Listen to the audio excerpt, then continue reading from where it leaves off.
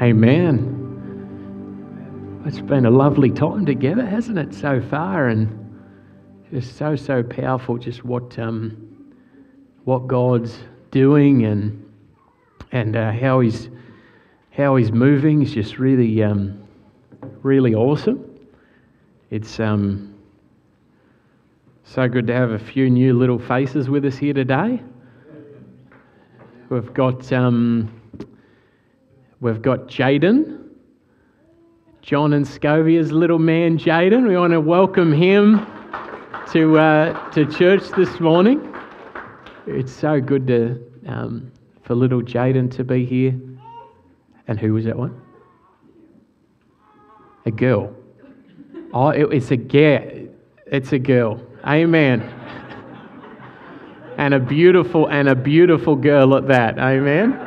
And a beautiful girl. It's so lovely. And then we have little Royce's joining us here today, which we're so glad that he can be here with us too, which is so special to have that. And I just know the babies keep on rolling in and they keep on coming. I think there's something like 11 babies in this 12-month period at this stage. So if we continue at that rate with the average lifespan of 85 years, that's about 850 people in the church. It's pretty good, hey? So we're getting close to that 1,000. Like Isaiah says, the least of you will be 1,000. Amen? It's so good. It's just so awesome. Well, thank you, Lord. Why don't we just briefly pray and we'll get into the word this morning. Lord, I want to thank you, Father, for this morning. I want to thank you that we get to gather here together as your people, Lord. And Jesus, we just want to acknowledge you as King over our lives. Lord, we thank you that Jesus, you are speaking, and Holy Spirit, we invite you to come and to have your way as we open up your scripture this morning. I ask that you would give us ears to hear what it is that your Spirit is saying to the church. We thank you for this exciting time that we're living in. We thank you, Lord, for the way that you're going ahead of us, Lord, the way that you are setting things up, even, Lord, right across this community for just incredible things to take place in our midst. But, Lord, we pray more than anything. We just ask, Lord, that your kingdom would come and that your will would be done, Lord, here in Circular Head as it is in heaven, Lord. We pray this in the mighty, powerful name of Jesus. And they all said, Amen. Amen. It was interesting. Daniel had a vision of the doors. You've seen those doors. It's I don't want to get too bogged down in this, but if anyone follows the Hebrew calendar, which is obviously the calendar that marks a lot of the festivals and the holy days, obviously throughout Judaism and that type of thing, is we're actually in the year 5784. 5784. Now, obviously, in a Western culture, is the start of our new year is on January the 1st, and it finishes on December the 31st. But on the Jewish calendar, the beginning of the Jewish New Year is actually coming up on October the 2nd, which is actually a really significant period of time. But the year that we're crossing out of, 5784, in Hebrew, every number actually has a symbol. And so there's symbology for the number, and actually the number 4, 5784, this particular year we're coming out of, the picture of that number in Hebrew is actually the picture of an open door. So we're actually coming out of a year of God opening doors for us, opening opportunities for us. And I think we can see the way that the Lord's done that, even in the life of our family, we thought at the start of the year God was just opening up one door to a new building, and then all of a sudden other doors open and other doors open, because it's actually we're in the year of the open door. And I want to encourage you over the next 2 weeks as we come up to October the 2nd, which is the beginning of the Jewish New Year. Expect the Lord to be speaking, and expect the Lord to actually be setting things up for you as you cross over into that next year. And the reason that I say this is I could sit here today and just share testimonies of what the Lord has done around this period of time every year. It really is. It's a significant period of time on God's calendar. So really lean into that. We're stepping into a year called 5785. And as Braden said to us on Wednesday night, this is actually a year of redemption. We're stepping out of the year of open door, the year of the open door, into a year of redemption. What does that mean? It means that things that may not have gone how they should have in the past, God is making wrong things right. He's making the crooked paths straight, and He's actually even going back into your past, and He's actually washing things away, and it's a year of the Lord actually setting things right. Amen. And so that might be even things that have happened throughout generations, or decisions that even you may not have made, but the Lord is making the wrong things right. He's making the crooked path straight. So get ready for a year of redemption. But this morning, what I really want to speak on is, this is the title of today's message. So if you want to write it down, if you want to do that, you can. But the title of today's message is 7 keys to breaking ties with Egypt. 7 keys to breaking ties with Egypt. And we're going to go to the book of Exodus chapter 13, verse 17. Exodus chapter 13, verse 17. And I believe that there is something in this story here. There's some nuggets and there's some real keys for us as we transition, as we shift from this 1 year to a new year, as we shift from one season to another season. And there's some lessons for us to learn here. Now, just a little bit of background is the Israelites actually went into Egypt. As we know, Joseph was, he had a gift of dream interpretation, and Joseph had favor with Pharaoh. And so as we know, there was Abraham, Isaac, and Jacob. So Jacob and his 12 sons, one of them was Jacob. He had the gift of dream interpretation. The Israelites went into Egypt and they got the best land, and they were blessed and they were taken care of. But there come a point in time in the Israelites' journey where they used to be comfortable and where they used to be flourishing and where they were in a place of blessing, all of a sudden things started stirring up. And the Bible says there was a Pharaoh that arose that knew not of Jacob, that didn't know the reason why the Israelites were there and all of that type of thing. But the time come for the Israelites to transition out of Egypt. But as we know, and I know that I've said this a lot over some time now, but that the issue wasn't getting the Israelites out of Egypt physically. It was one thing for the Israelites to come out of Egypt physically, but the Israelites had to get the Egypt out of their hearts. And even though they come out of Egypt physically, is emotionally, spiritually, relationally, there was still these connections that actually caused them to be attached to a previous season, even though God was trying to bring them into a promised land. And so if we're going to step into the promised land that God has for us individually and corporately, we have to deal with the attachments, and we have to deal with the things that are actually keeping us bound even to a previous season, so that we can step in to the season that God has for us. So we're going to read together Exodus chapter 13, verse 17. So if you want to follow along, we're going to have this up here, but if you want to follow along in your Bibles too. This is what it says. When Pharaoh let the people go, God did not lead them on the road through the Philistine country, though it was shorter. Is this interesting? God didn't lead them through the Philistine country, even though it was shorter. Who knows, we don't serve the God of the shortcut. We serve the God who values process, and He values doing things in the right way, in the right order. But it says here, for God says, if they face war, they might change their minds and return to Egypt. So God led the people around the desert road by the Red Sea, and the Israelites went out from Egypt ready for battle. Moses took the bones of Joseph with him because Joseph had made the Israelites swear an oath, and he had said, God will surely come to your aid. And then you must carry the bones, my bones, up with you to this place. After leaving Succoth, they camped at Etham on the edge of the desert.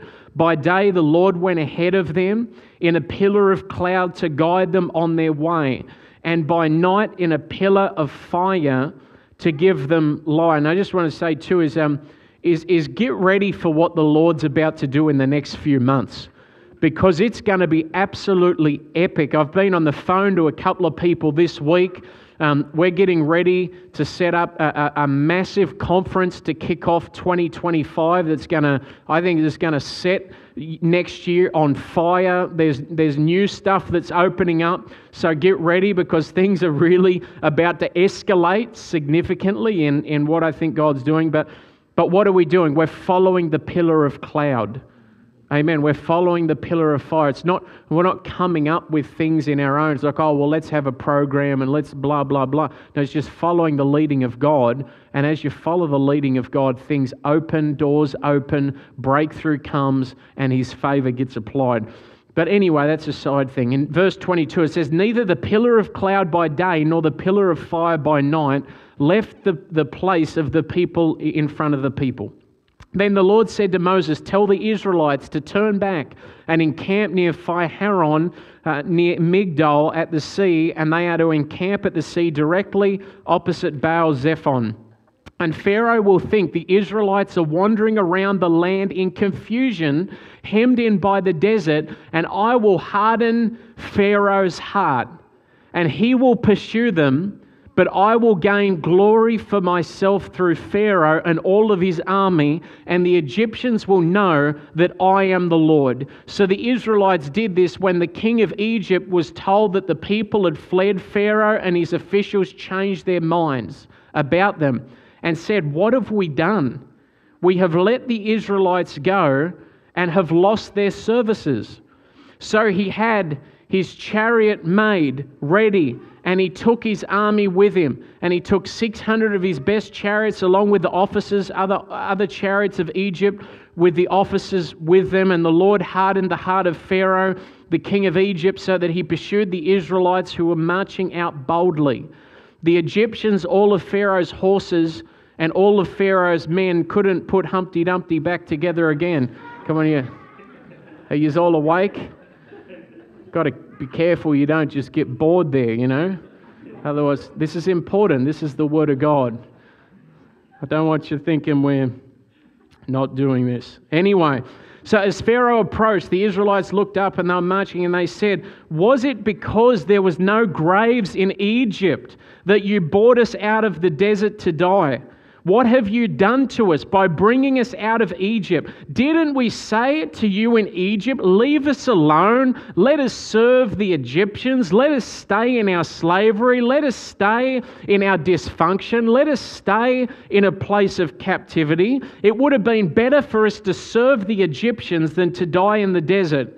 But Moses answered the people, do not be afraid, stand firm, and you will see the deliverance the Lord will bring you today. And the Egyptians that you see today, you will never see again. And then the Lord will fight for you. You need to only be still. Come on, there it is. And then the Lord said to Moses, why are you crying out to me? Tell the Israelites to move on.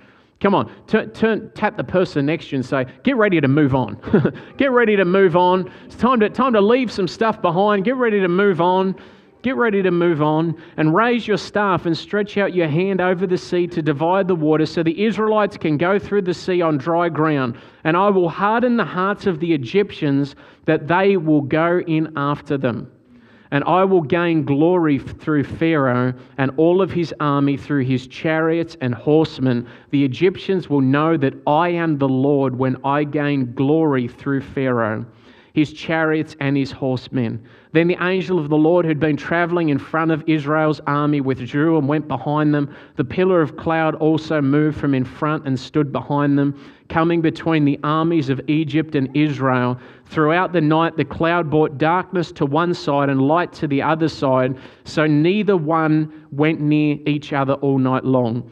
Then Moses stretched out his hand over the sea, and all night long he drove back the sea with a strong east wind. Isn't it interesting? We've had some pretty big winds over the last month or so. Nearly makes you feel like God's sending some winds, because there's some change that's in the air. There's a change that's in the atmosphere. There's some shifting, and there's some things that are moving. And then it says that the east wind, and it turned it into dry land, and the waters were divided, and the Israelites went through the sea on dry ground with a wall of water on their right and on their left. The Egyptians pursued them, and all of Pharaoh's horses and chariots and horsemen following them into the sea during the last watch of the night. They looked down from the pillar of fire of the cloud and at the Egyptian army, and threw it into confusion. He jammed the wheels of their chariots. I love that part. God jammed the wheels of their chariots so that they would have difficulty driving. And the Egyptians said, "Let us get away from the Israelites. The Lord is fighting for them against Egypt."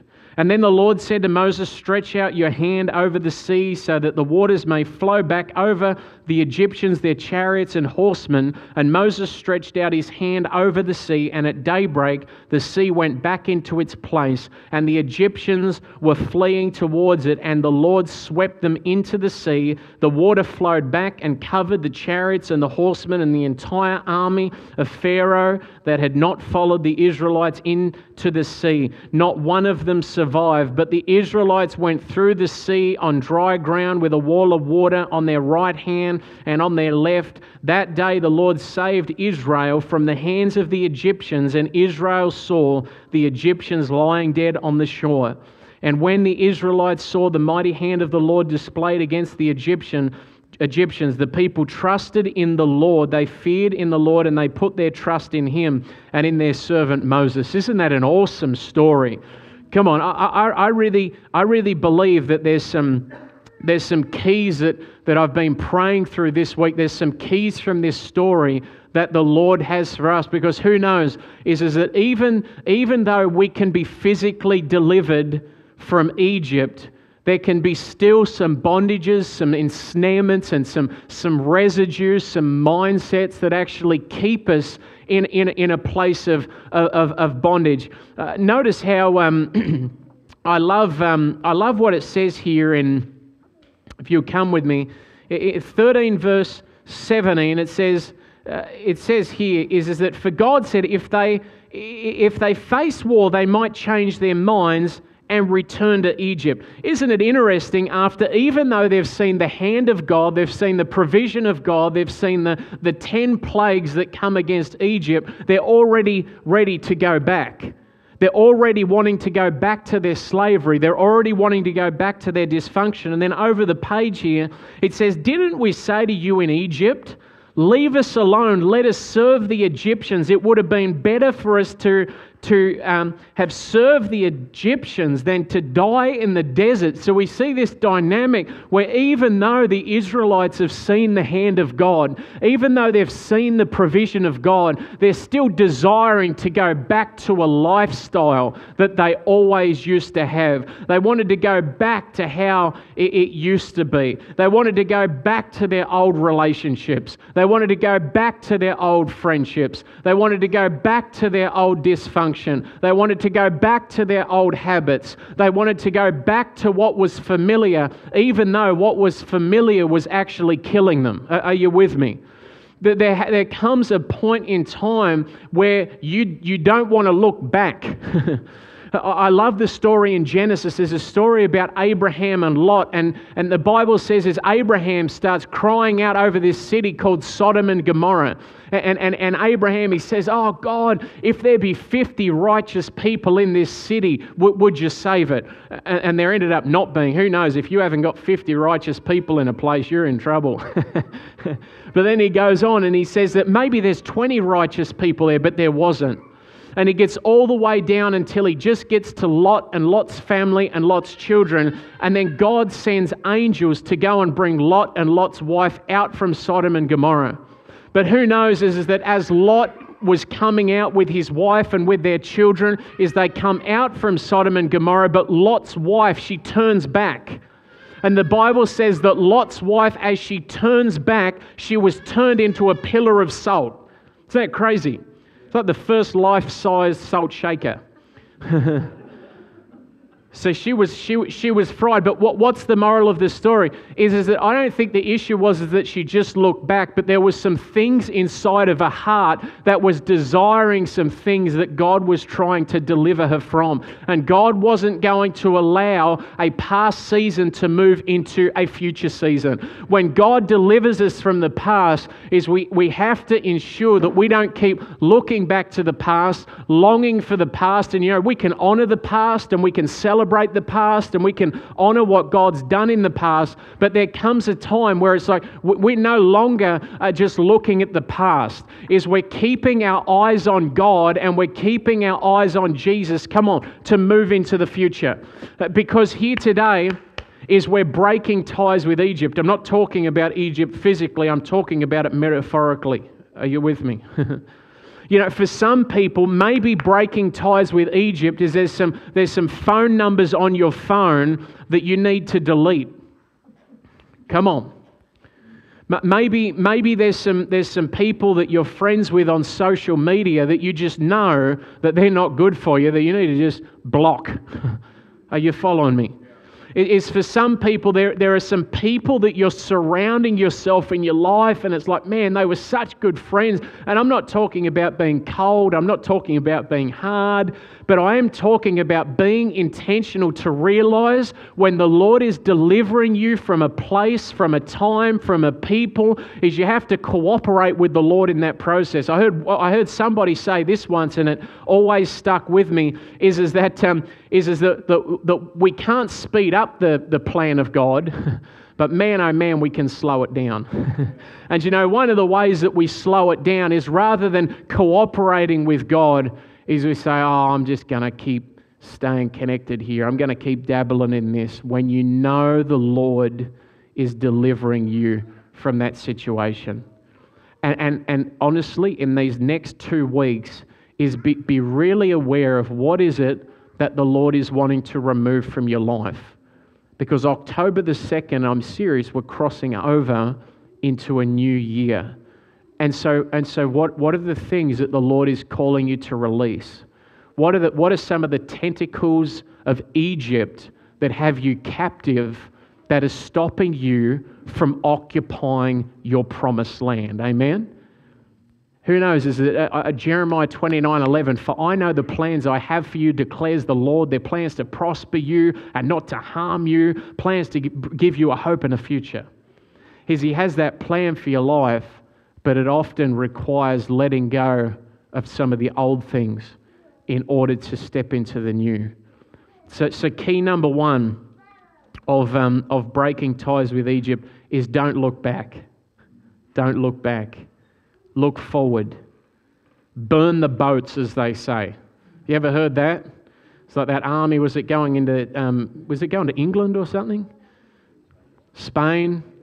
And the commanding officer, he brought all of his troops across to Spain, and he said, fellas, light up the boats because there is no way back. And some people, you need to light up the boats so that you sever even the ability to go back to how it used to be.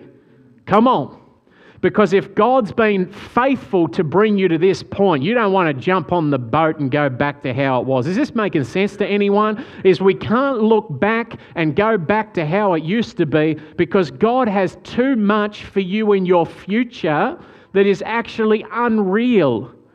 But if you stay connected to those things, is you won't realize everything that He has for you. Number two, I love one of my favorite verses in the Bible is this: I haven't given you a spirit of fear. So everyone knows, I haven't given you a spirit of fear. I've given you a spirit of love, a spirit of power. Come on, let's say power. Power. Come on. I haven't given you a spirit of fear, but I've given you a spirit of love. I've given you a spirit of power, and I've given you a sound mind. Isn't that awesome? Is that one of the keys in order for us to break ties with Egypt and to transition into where God's taking us is to stay in faith. Is to stay in faith. Who knows, without faith, it's impossible to please God. Amen. Is that faith is actually critical, and we can choose to partner with faith, or we can choose to partner with fear. We can choose to partner with faith, or we can choose to partner with fear. When the Israelites cross over the Red Sea, as you'll notice, is Moses sends 12 spies into the land. If you've ever read it before.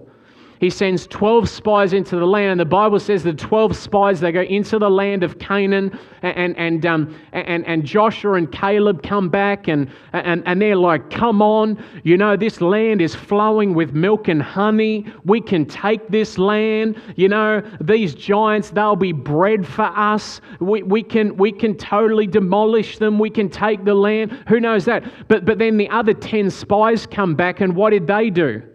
They was like, oh, there's these giants in the land. There's giants in the land. They're so big. You know, these giants in the land are so massive.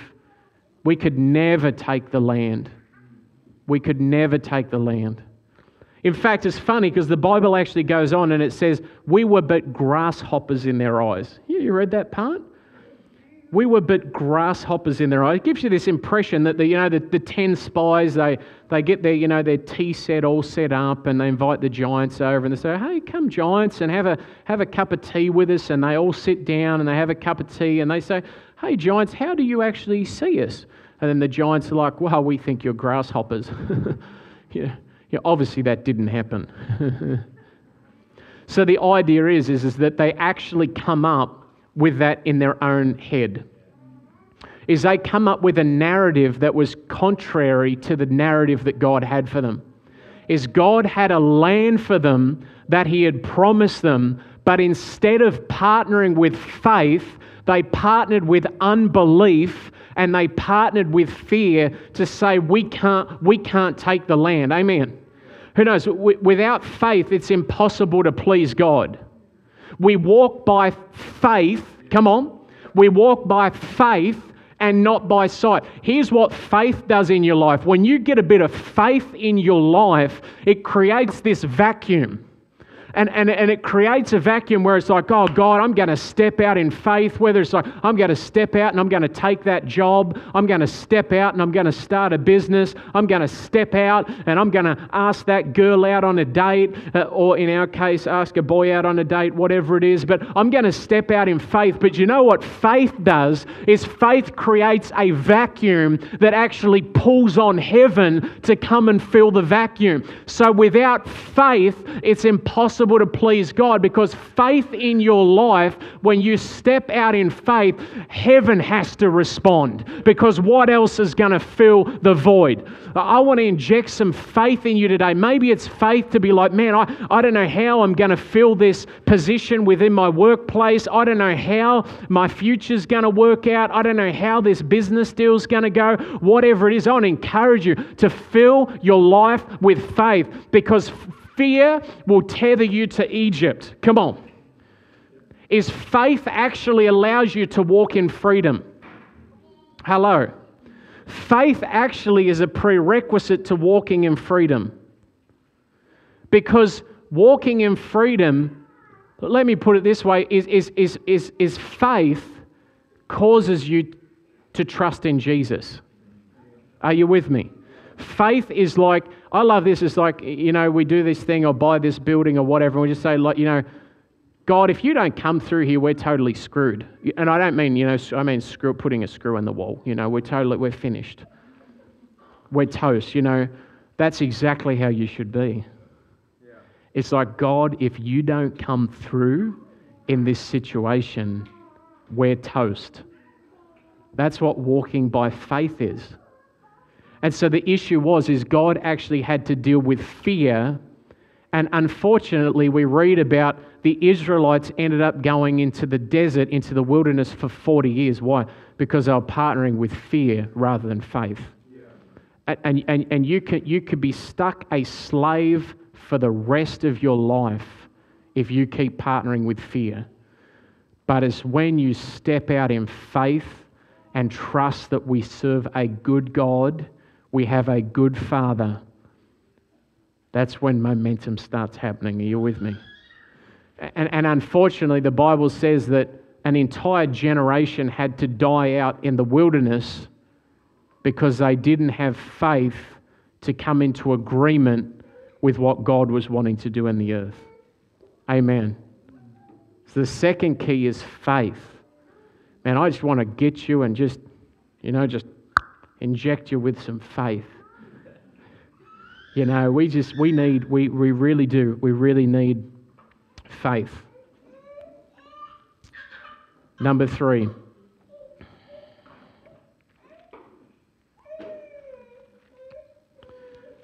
The Bible says, is that by day the Lord went ahead of them in a pillar of cloud to guide them on their way, and by night a pillar of fire to give them light. So God was training them to be sensitive, to be led by the pillar of fire at night and the pillar of cloud by day. Isn't that powerful? Pillar of cloud in the day, the pillar of fire by night. But God was actually in the cloud. And God was actually in the fire. So what was God trying to get them to do? He was trying to get them to trust me. Trust my leading. Trust my guiding. Trust me that I'm going to lead you out of here. Now, that would have been fairly easy up until a point, because if you've got a massive pillar of fire in front of you or a massive pillar of cloud in front of you, it's probably relatively easy. Where things would have got difficult is when Pharaoh's chariot showed up. Come on. So they're there and they're following the fire, they're following the cloud, they're following the Lord, and they're staying in step with Him, and it's all lovely. And then all of a sudden, the chariots and the swords are chinging and everything's starting to happen. And so then the Israelites have this massive decision to make in their minds is, are we going to focus on where God's leading, or are we going to focus on the enemy? Yeah. Are you with me? It is so important that we stay focused on what God is doing and what God is saying, and not being so enamored by what the enemy is doing or what the enemy is saying. Are you with me? Because God will deal with the enemy if we keep our eyes on Him. If we stay surrendered to Him, He'll deal with the enemies in our lives, but we have to trust Him. Are you with me? And so the question is what are you looking at? What are you looking at? Because for us, our job is to keep our eyes on what God is saying and what God is doing and where He is leading, and not on what the enemy's saying and not on what the enemy's doing and not on what the enemy's leading. I love the Lord's Prayer. If anybody's ever prayed the Lord's Prayer, it goes on in Lord's Prayer and says, "Our Father in heaven." So that it's as if it's like you're praying. It's like, "Our Father in heaven, hallowed be thy name." It's like this place of it's like putting your attention on our Father in heaven, hallowed be thy name. Is that when we fix our eyes on God, we'll see that the things of this world become strangely dim. And so we need to train ourselves to not be focused on the chatter of the enemy, but to be focused on what is heaven saying and what is heaven doing. Are you with me? Because here's the thing is heaven is not coming into alignment with earth. Earth is coming into alignment with heaven. And so what happens when we focus on the chatter that's going on around us, we get bogged down in mind games. And this is why Ara and Braden talked about the armor of God. This is why it's very, very important. It says, put on your head the helmet of salvation, so that you're not entertaining any lies from the enemy that say, you're just a grasshopper. You know, this isn't going to work out for you. This isn't going to work in the right direction. We keep our eyes tuned into this is what God is saying. This is what God is doing. This is what heaven's saying over this situation. And then we continue on here. And it says, our Father in heaven, hallowed be your name. Your kingdom come, your will be done on earth as it is in heaven. Isn't that beautiful? It's as we become acquainted with what God is saying over a situation, and we come into alignment and we believe and said, God, if you've said this, if you've promised this, we're going to contend for this until it's as here as it is in heaven. This is powerful.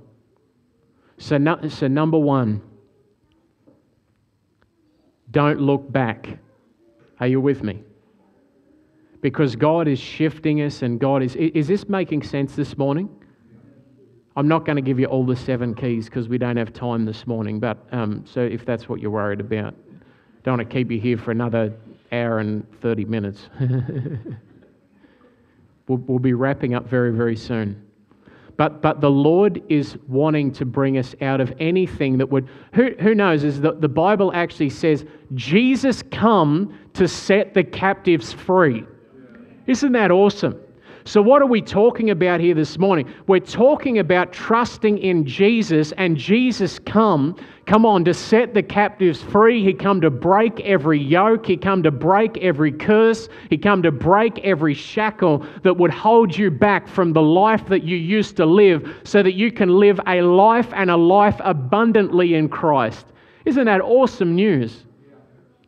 And so over this period of time, the next 2 weeks, is get ready to step out of Egypt, because we're breaking ties with Egypt, breaking ties with your old life, your old ways. Why don't, Jaden, you come and play on the keys? So number 1, don't look back. Don't look back. Number 2, stay in faith. Stay in faith. So I've not given you a spirit of fear. I've given you a spirit of love, a spirit of power, and a sound mind. As you know what faith is? Faith is this eager anticipation that there are good things just around the corner. Come on. Faith is actually believing that God's got things sorted in your future. And so if there's worry or fear or concern that you've got about your future, I want to encourage you to give that to the Lord this morning. Surrender that fear to Him. Surrender the anxiety to Him. And fill it with faith. Fill the void with faith. And you'll see that when you step out in faith, as it just starts attracting heaven's supply and heaven's provision. Number 3, keep your eyes on heaven. Keep your eyes on God. Because we're not living earth to heaven, we're living heaven to earth. The Bible actually says this, is that we are seated in heavenly places with Christ Jesus. It's a beautiful scripture. We are seated in heavenly places with Christ Jesus. In fact, this passage here in Exodus, it actually goes on, and once the Israelites have crossed over, Moses and Miriam actually write this worship song. And the whole next chapter is actually devoted to actually thanking the Lord for what He's done and thanking the Lord for where He's taken them and lifting their eyes so that they put their eyes back and thank the Lord for what He's done. You know, one of the most powerful ways to get acquainted with what heaven is doing is worship, is worshiping the Lord, is giving praise and adoration to Him, is lifting Him up, giving Him glory. Amen. So good. Well, we got 3 done, and I think that'll be enough. I had another 4, but I'd love for us just to all stand here this morning as we close up. Thank you, Lord.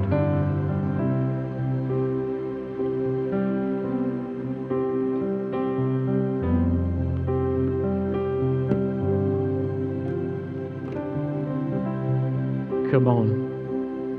I want to encourage you that God has a promised land for you. He has a promised land for your family. He has a promised land. All of His promises are yes and amen. But we've got to cut the cords, cut the ties, and maybe even just now as Jaden's playing, just ask the Lord and say, Lord, is there anything that's holding me back to Egypt? Maybe there's some relationships, maybe there's some things you just got to say, man, I'm gonna cut some ties, I'm gonna cut some cords, because I know that this is holding me back from where God's calling me to go. Maybe you've entertained fear in your life. This morning you can give that over to Jesus. But just allow Jesus to deal with that. Or maybe you've become just overwhelmed by the situations and the circumstances of your life, and it's become overwhelming, and you just need to fix your eyes on Him again. You need to fix your eyes on what heaven's saying, on what heaven's doing. And as you fix your eyes on Him, you'll notice how the issues and the problems that you're facing will grow strangely dim. Thank you, Jesus. So Lord, I want to thank You so much, Father, for this morning. Lord, I want to thank You for every person that's in this room today. Lord, I ask whatever it is, Lord, whatever's holding us back from fully surrendering, that we would give all of those things over to You, that we'd surrender all, and that Your peace that surpasses all understanding. It was interesting when Tanya prayed that earlier on, that peace that surpasses all understanding. I just felt that so tangibly in my spirit, and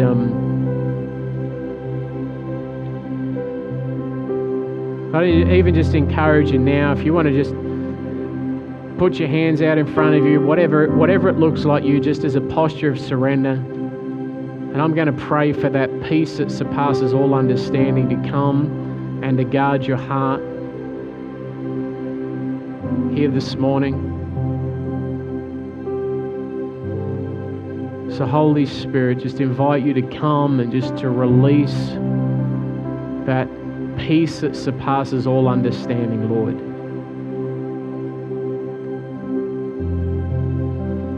Lord, I pray that even as we're closing out this season 5784, Lord, I pray that everything that needs to be done in us over the next 2 weeks, that it would be done, that it would be completed, that it would be carried out to completion. That, Lord, there would be not one of us, Lord, that has to go and do another lap in the wilderness.